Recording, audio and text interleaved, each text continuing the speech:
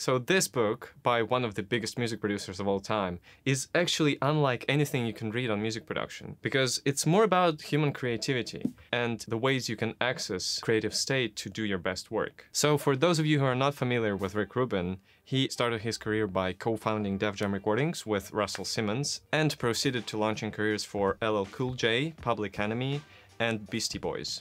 Then he moved into another genre and started working with metal bands. He worked with Slayer and Danzig and made huge contribution to the metal world. And then he made a transition again and started working with country, rock and pop artists, including Johnny Cash, Red Hot Chili Peppers and Tom Petty. And more recently he worked with Ed Sheeran, Lana Del Rey and James Blake. His ability to work in so many different genres is just remarkable. But it turns out, actually, throughout his journey it was not about production for him. In the technical sense, it seems like spirituality has been central not only to his life, but his music creation process as well. He said that he has been practicing transcendental meditation since he was 14, and generally in his life he's been exploring spirituality quite a lot. And as revealed in this book, he got quite far. So let's explore 5 key takeaways that every musician can learn from Rick Rubin. Everyone is a creator. If we look at life from a very grand perspective, we will see a limitless universe where the creative process of life is unfolding. The birth and death of stars and planets, comets and black holes existing in the endless cosmos. And here are we on our little big planet Earth, where trees blossom, ants run their construction works, and humans do all sorts of things. Making breakfast, saying goodbye, renovating a house, or making art. An interesting thing Rick Rubin writes: whether or not we are formally making art, we're all living as artists. In a broad sense, that we're all creators by the fact of being alive. From the smallest to the biggest things we do, we are involved into the creative unfolding process of the universe. But the ability to create art requires higher sensitivity and an ability to tune into the world in a more subtle way than what we do in everyday life. And you can refine this sensitivity. One of the ways to do this is to practice engaging into higher awareness in everyday life. Try actively paying attention to what you're doing and fully being where you are at the moment. Be curious. When you are making some food, driving, or walking in the park, try being fully present. And very likely you will find not only you will feel more joy in your life, but it will also be easier to be creative. And if your life becomes art, how will your art look like? You are not a conductor. You are being conducted.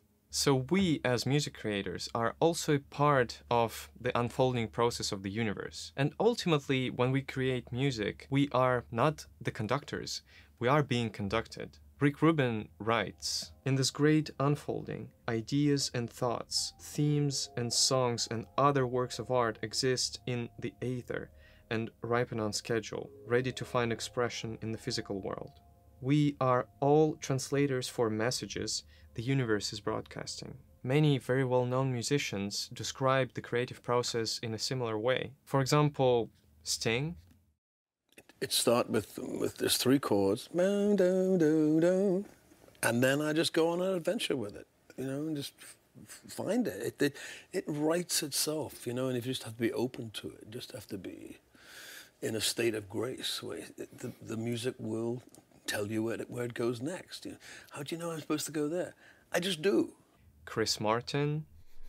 You know, I've been given that gift from the universe or from God or whatever you want to believe in, that ideas for songs get sent to me through wherever they get sent from, and then I take them to the rest of the band, and then we layer it up, and that's how we do it. Bob Weir. A song is a life form, and it comes and visits us. Yes. And it comes through certain people for whatever its reasons are. It's coming to this world, and it's coming to sniff around and visit, and you know, those characters in those songs, you know, they come and they tell their stories, and they just want to be heard. Tommy Emmanuel. I need to be open, so whatever's in the universe that I am hoping is going to flow through me and flow out to you and make you feel great. That's what I'm trying to do. I'm not trying to say anything about myself. I'm trying to say I'm open and willing Give me something to work on, you know? And many others. So fundamentally, in the process of making music, we are receivers of ideas that come to us and flow through us into the physical world. Songs come from the outside. This one is linked to the previous one. So if you are a part of the process of the universe unfolding, then there is an inexhaustible source of everything where also musical ideas live. Being a music creator means tuning in to a state in which you can receive those ideas and then translate them into the physical world. So musical ideas come from the outside, from the source. It's a subtle shift in perspective from I'm constructing a song from a set of predetermined pieces I have, to I'm feeling an idea and letting it construct itself using me as a tool. This way, from being limited, you turn to being unlimited. Negotiation between the artist and the craftsperson. Now, this one is just so true. I bet you'll be like, yeah, this definitely happened to me, but now someone has put it in words. So there are two aspects of yourself which have to kind of coexist and negotiate in the process of music creation.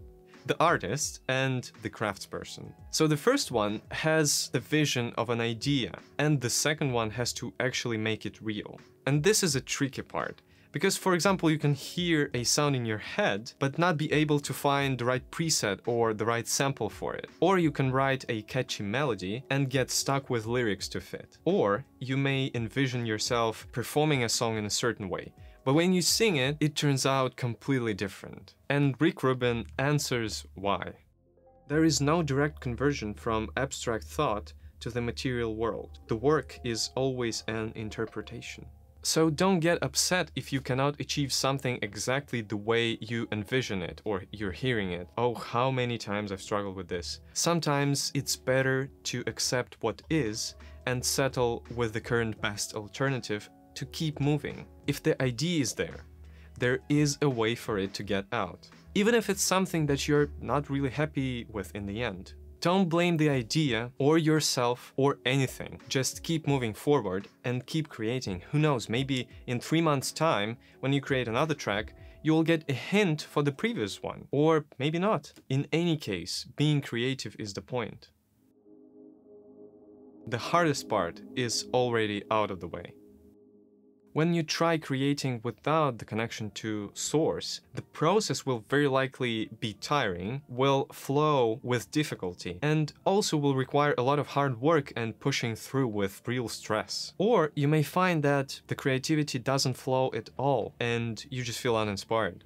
And most importantly, viewing music as something that you do completely by yourself and from yourself actually implies limitations. I am being limited by what I have. But if you see yourself as an intermediary between the ethereal world where music lives and our physical world, the possibilities are unlimited. As many ideas the universe is willing to pass through you, you are willing to receive. And the universe is generous. So now that you know this, the hardest or the simplest, but definitely fundamental part has been completed. You can stay firmly on this ground and keep drawing ideas from this unlimited source. And this wraps it up. Of course, this is just a taster of what Rick Rubin has to say. So if anything from this video resonated with you, consider getting the book and reading it for yourself. If you like this video, hit the like button and subscribe. Yeah, that's what they say.